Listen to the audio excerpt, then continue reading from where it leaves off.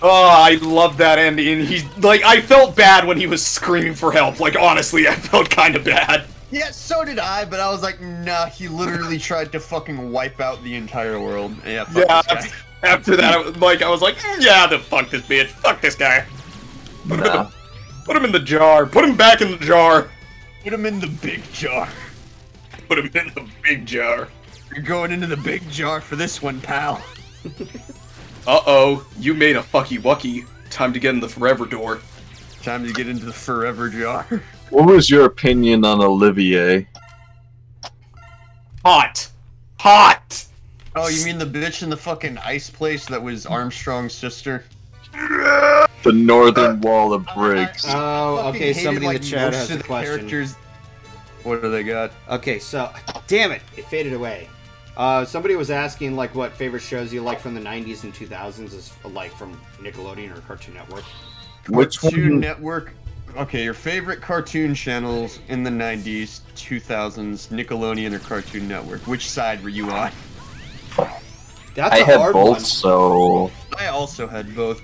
Honestly, though, I like Cartoon Network because in that era, the Cartoon Network fucking commercials were actually lit as shit. Because it was like, oh yeah, all the characters live together in this little town and they do fucking shit on their own time and they run into each other. You know what I remember? I just thought that was really cool. And also, Cartoon Network regularly fucking went and posted advertisements on Nickelodeon's channel. It was really funny too. You know, the one thing I remember, like, Chris had kind of showed me this, and my memory was a little vague, but there was like a little series of Scooby-Doo ads, and it would play off like the Blair Witch Project. Oh yeah, I remember those. And that Yep. actually ended up getting canceled, or like that actually ended up getting taken down because a lot of people were like genuinely freaked out by it. Oh, come on. Yeah. I will say this, because since I was born in 97, I grew up in the 2000s, but I did watch some of the reruns from the 90s, and I will just say that of my favorite Cartoon Network shows, these were the ones that were shown on the Toonami block.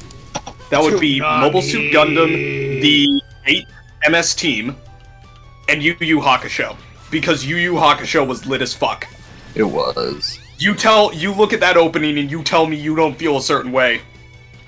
You need the help of a friend. I mean, fucking Cartoon Network had Toonami and Adult Swim. I think it kind of wins over dude. Yeah, basically the gateway for most 90s kids' interest in anime. Literally, I watched my first Studio Ghibli movie through Toonami, and it was Princess Mononoke. Oh shit, dude. I always remember being excited to get home from school in middle school so I could watch the new G Gundam episode. I remember Gundam Wing was all over the G-Gundam. TV. G Gundam. G Gundam was my introduction to Gundam. I'm pretty sure. I love G Gundam. G Gundam was series, like one of those.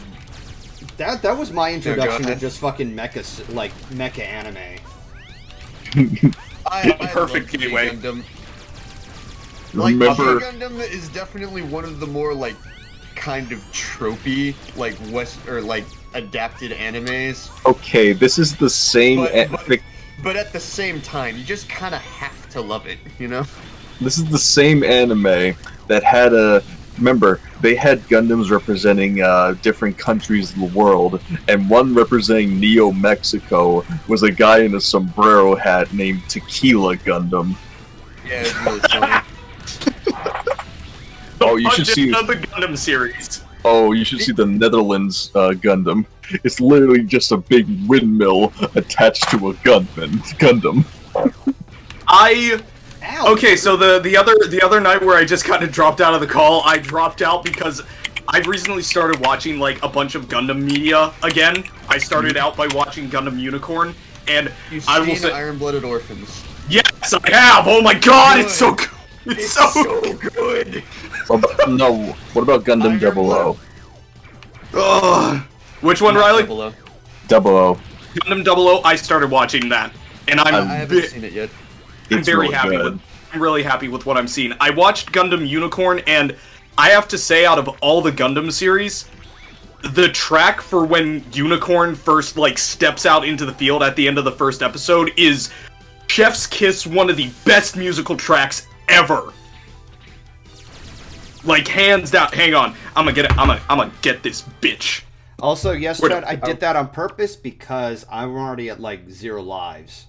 And, more importantly, I was just, like, fucking farming to fill up my energy tanks, because I'm on the last... Oh, god damn it, why did I do that? Fuck! Yeah, why did you do that? The fuck? I was so, like, I was on autopilot, god damn it. Alright, well... that was a waste. That was a wasted gesture. Look at this fucking Gundam. I see that, boy. I'ma sit here and listen to Unicorn again because it's a perfect track. Ow, fucker. Get out of here. This track is actually so popular that a lot of people, like, both in Japan and the United States, want this to be played at the opening ceremonies for the Olympics. Huh. Because it's a really, really good track. It is good. Somebody also said, hey, have the actual fucking Gundam carry the torch. I mean, they have the Gundam. They can program the Gundam to do fucking movements and shit. Have the Gundam carry the torch. Why the fuck not? Apparently there's been some shit going on with the Olympics behind the scenes. Like, apparently a lot of volunteers in Japan quit. Mm-hmm. Yeah, it's been a shit show, apparently. Oh, Africa nice. Gundam. The only reason why I anticipate any kind of sport events, whether it's like Olympics or Super Bowl, is just it's really just to have just interaction with friends, in a sense, where we can just either react to it or not. Like Riley at one point was we were watching the Super Bowl ads. Yeah, and the thing I always remember is that during the, I'm kind of repeating myself here, but I just find it hilarious that while we're watching the Super Bowl ads, Dr. Squatch comes in and we were all fucking moaning, like, oh, this guy.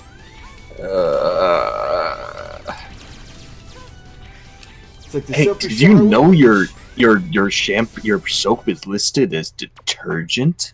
Who the fuck cares? If it cleans my body, it cleans my body. I thought he was gonna say balls there, and I was about to be like, hell yeah, brother. I mean, you might as well say that I use it too. to wipe my balls, then I use it to wipe my fucking balls. I don't care if the dry skin appears. Whether it's listed as detergent, as soap, as shampoo, I don't fucking care. If it goes out in the shower, it goes on my body. Look at these fucking Gundams, man. I love G Gundam. Yeah, G Gundam just had some really fucking weird ones. Is that fucking Spain, the bull? Yeah. Yeah, I figured. Spain Gundam. I love Africa Gundam. Therapist, Africa Gundam isn't real and it can't hurt you. Africa Gundam. Yeah, really. I am a blatant racial stereotype.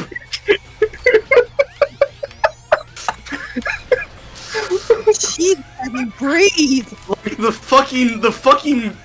zebra print and the zebra heads on the shoulders aren't enough. It's got the damn neck, like the damn neck ornamentation. Holy fuck, G Gundam.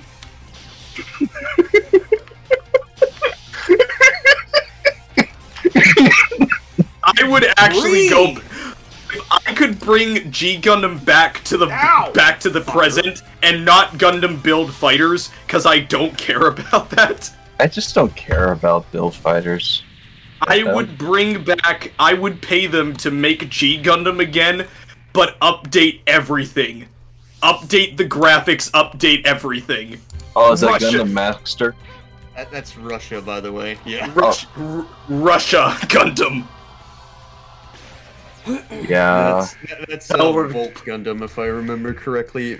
Powered by Going by the vodka. names in the Powered by vodka, bear blood, and potato. What are you talking about? Why'd you say potato twice? You said Because- vodka, bear blood, and potato. Because difference between liquid potato and starch potato. Yes, and also Viking Gundam. Do you think... Is that what, fucking Scandinavian? Norwegian. I I think it would Norwegian Norwegian Gundam. And then what was it? Neo Sweden had a fucking schoolgirl Gundam. I sorry, what? think I remember that, but I don't want it to be real. Look at it, Vlad. Look at it.